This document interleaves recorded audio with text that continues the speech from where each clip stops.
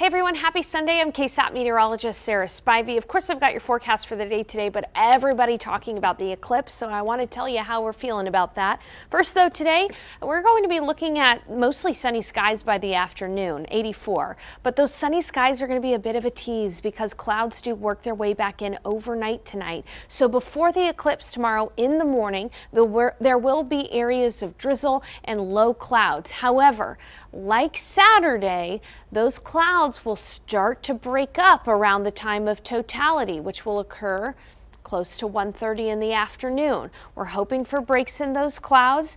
As we head into forecast after the eclipse, it looks like some storms are possible. So let's go ahead and talk about your eclipse day forecast. Mostly cloudy skies because, first of all, we're going to get some high thin cirrus clouds moving in. But at the surface, low level clouds will develop in the morning. Now as we head closer to the afternoon hours, right around noon, that's when we'll start to see some breaks in those clouds.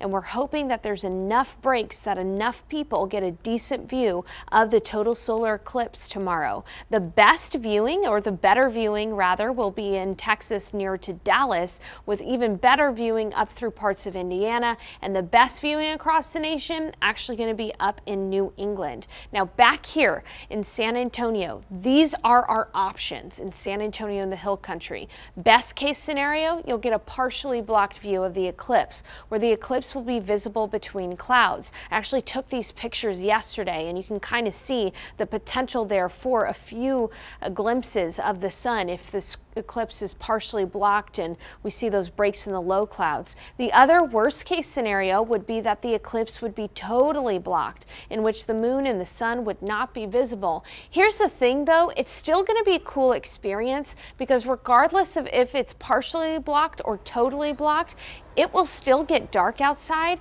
Animals will still react as if it's night, and that darkness will happen quicker than any sunset you've ever experienced. So an hour by hour eclipse forecast for you in San Antonio, the Hill Country. Early tomorrow, patchy drizzle, then breaks in the clouds. Totality will happen at 1:30 in the afternoon, or right around 1:30, depending on where you live. Temperatures will drop by a few degrees, and then as we head into the afternoon tomorrow, there is the potential for a few strong thunderstorms. Chances only 30%, but if you're traveling or have friends traveling, keep that in mind. You want to pay attention to the weather after the eclipse. Tuesday, we have another opportunity for storms, and then as we head into the rest of the week, it'll end up being pretty nice. We are your Eclipse Authority station.